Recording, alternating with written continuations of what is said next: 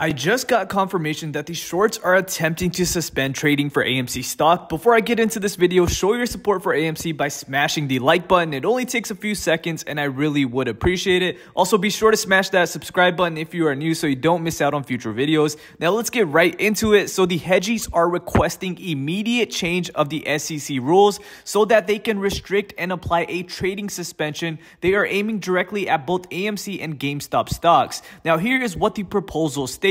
So the exchange proposes to amend its rules to add a new rule 7.13 trading suspensions. The proposed rule change is available on the exchange's website at www.nysc.com,